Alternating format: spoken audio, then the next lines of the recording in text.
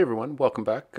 Quick shout out to Super Arrow Live for having or hosting me last week, and I'll put a little link down in the show notes here for ours. If you want to head over and watch the interview that I did with Ryan over at Super Arrow, that was a good time. So from our last video, I need to deconstruct a little bit of the right wing here so that I can have it prepped and ready to go for receiving the new hinge that I'll get here. I'd expect in the next week or two. Just involved taking the rivets out and removing some of the adhesive, and then taking off the position light off the wingtip. It actually didn't go as bad as I expected it to. It came off pretty easily. I just got a putty knife in there and just kind of worked away at some of the adhesive. Once that came off, then it was just a matter of removing all the rivets and getting it back on the jig, which went pretty quickly actually. So I'm pretty happy with that progress.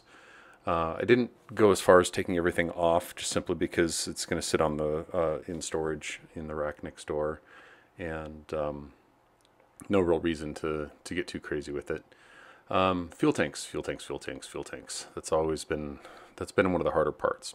What I'm doing here is I'm inspecting the forwardmost portion of the wing, and I'd finally broken down and filled them up with water to help identify the holes. The soap issue wasn't working, and I just needed to get a little more aggressive with it. So it took me a couple more tries, and I'm getting real close on that.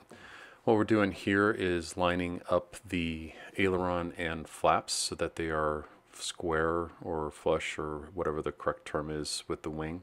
You'll see there's a piece of twine there at the leading or the tail end of the wing itself. And what you do there is just basically stretch that out end to end, so it gives you a point to reference when the wing is in the flap or aileron are in the up position. Get it all lined up, drop it down, put a rivet in, bring it back up, make sure that it's still square, drop it back down, put a couple more rivets in, and just keep repeating it until you've completed all the rivets. I'm really happy with how that came together, and I'm hopeful that that is going to work out real well in the long term. I followed the instructions pretty faithfully on that. Working on getting the rudder cable piece in here. It's a little bit, the instructions are just kind of weird, because it's just some drawings and a few photos, and so you have to actually, a lot of this is just getting the parts out and playing with them a little bit, putting them in, seeing if they fit, moving around, kind of fiddling with it a little bit more, and eventually it all kind of flows together. Things start making more sense. So the drawing is sort of a guide, as opposed to this is exactly how it's done, as opposed to following the printed version. It's just easier to get it all out and start working with it that way. Looks like I was caught on a Zoom session here, so it happens once in a while. It's kind of nice to just pull it down to the garage and keep doing what you need to be doing, and then hop back to work. This part's pretty much together, and the cable's just laying there. I started work on the wiring, and actually had the wrong wiring harness from Midwest. They took care of me right away and got me the correct wiring harness out, and really no delays there at all. It just I got good practice putting the wiring in, so that part's taken care of. And I think this might be the part where I was pulling it out. I don't know. It was in and out several times, and I just got really good at doing it. Just following the channel along the left-hand side of the wing there. Yeah, this isn't the part that I had the new part in, and I was just rerunning it. So I'm finding out that the rear fuselage isn't going to be on the bench a whole lot longer, just simply because the bench is somewhat high, just from an ease of use or ease of working on things, and I just need to have a better position for it. So you'll see me move it down to some sawhorses here in a little bit, and it comes up and down a few more times. Just getting that last of that, the device or the bracket for the rudder cables to go in, riveting that into place, and This is just a repeat of that from a different angle, getting it on its side and doing that. Now I'm working on the luggage floor assembly here. This just goes together pretty straightforward. Get all the ribs lined up and just kind of plop it in there. It goes in pretty quick. So much of this is just putting things together, seeing if it looks right, proceed a little bit further, put a few more things together, see if it looks right. You get really, really good at doing the clecos for sure. You can see it's back out here, and I'll get it cleaned so that it's all prepped and ready to go for the final assembly when we do get to it. But there's a whole lot more that has to come after this. A lot of the big pieces are gone at this point in time. The only parts that aren't out yet is the top and bottom skins and some of the side panels. So we moved the fuselage down on the sawhorses here, so it's a little bit easier to work on, not leaning in as far, and then just getting all of the components for the rear luggage floor, or the luggage floor, installed. So you know, I just add a couple pieces on here at a time. That's the rear door, or the rear portion of the rear portion of the luggage area. And because I'm not doing a parachute, it's got a lot of extra space. That's one of my nephews, Nathan. He came over to help, and my father-in-law is back over helping. Nathan's actually able to get some school credit out of this, and so he comes over once in a while. They're working on the rear luggage extension area, which, if you're not familiar with the Sling, there's actually this little box that you see there that extends a little bit further back into the fuselage. And it's actually kind of nice because, I mean, you can't put a lot of weight back there just because it gets too FCG, but it does give you a little extra space to put some things in there. I expect things like oil for, you know, if we're out on the road, or cleaning supplies for the airplane, or just basic support stuff like that. I plan on building a box or something to hold all of that, so it just slides in and out pretty easily. So, you know, some of this has been good because I kind of coach Nathan along a little bit on, you know, just thinking through the process of building things and why certain things are assembled the way they are. In that rear luggage compartment there, the rivets need to go in a particular way so that they're not hanging up on things when you slide them into the back compartment. He really likes pulling rivets, so you may see him start pulling some rivets down the right hand side here, and it's kind of nice because I can just kind of point him in a direction, be like, all those rivets, they need to be done. So when we get back to doing the wing, I'll make sure that I have him back over to do that. We moved the fuselage back up onto the workbench, and just kind of had a quick conversation about where we're at with this process. And then we moved the fuel tanks back out because I'd had another week to fix some of the leaks that I'd found, and we're just doing another water test here. The water test was literally the last thing that I wanted to do, but the soapy water method wasn't working, and it just needed a little bit more, or something that worked a little bit more obvious. And because the fuel tank you can't fill it all the way up when it's sitting on the sawhorse, we flip it over, and I seal up the fuel cap real good, and check both sides of it. So at this stage of the game, I believe I have all of the leaks resolved. So the kit that we got was actually destined for another customer, and I had bought a kit without a parachute. The other customer had bought it with a parachute. Because of that, the kit sort of was a hybrid, and I received part of the kit as a parachute and part of it not as a parachute. One of the side skins was damaged very early on, even as early on as like June of last year, of 2021. And in that period of time, they sent me another piece of skin out.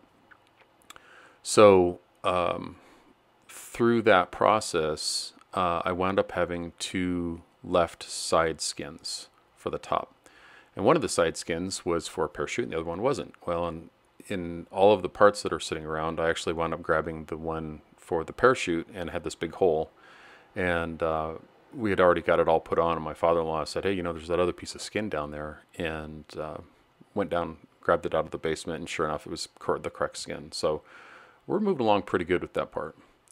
Nathan and my father-in-law are working on the rear spar jig, or rear spar assembly and jig. The jig is the top part there you see, and then the lower portion is the part that receives the actual rear portion of the wing spar.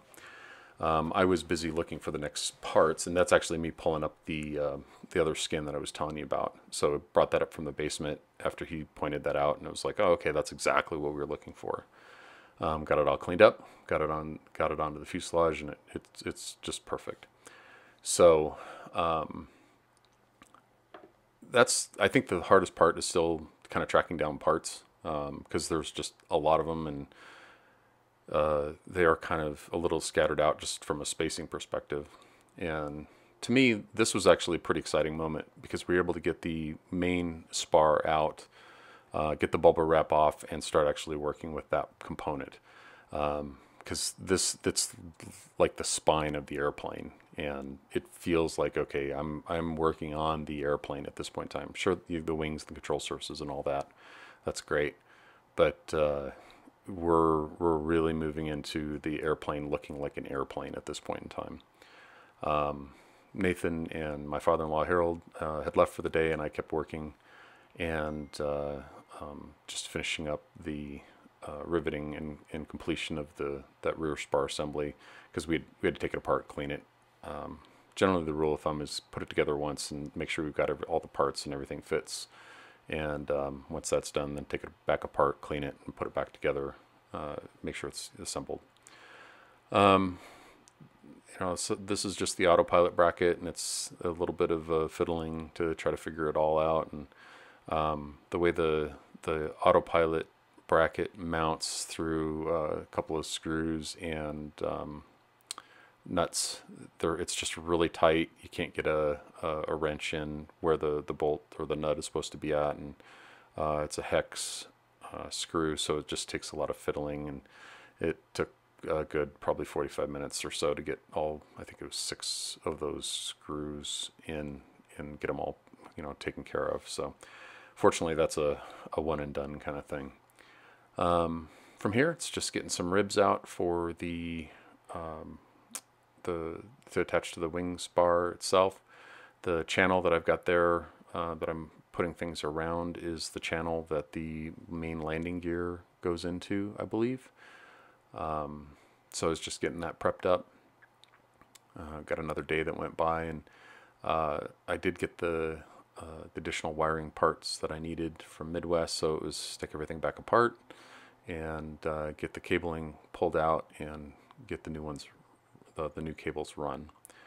From here, it was just getting us some more space, because we hadn't originally cleaned the skin material. We just put it on for a test fit. So we took it off, got it all cleaned off, and then got it scrubbed down.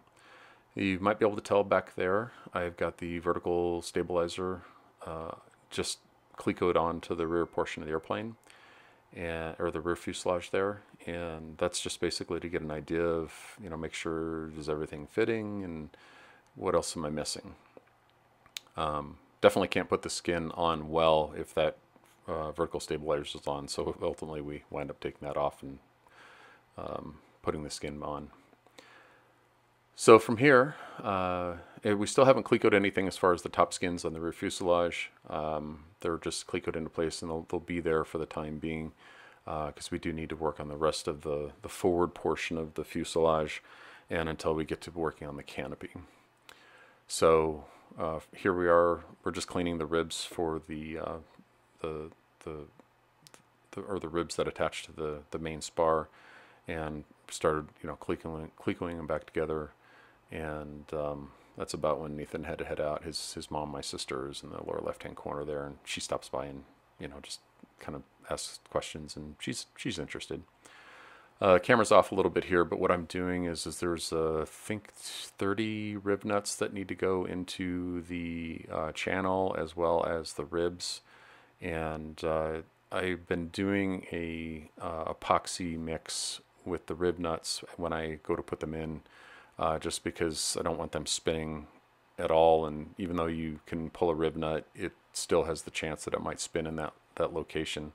So with each rib nut, there's a little bit of epoxy that goes on with it. And I finished off the process with working on getting all the parts together for the luggage door itself. There's quite a few little parts or little pieces that kind of have to go in the right order. So checking the instructions out and making sure where, you know, everything's good to go. We'll pick that up probably in the next video. So yeah, thanks for watching. Thanks for subscribing when you do. Thanks for the folks that are helping. And if you have any questions, please feel free to ask, and I'll be happy to help. Thanks. Talk to you later.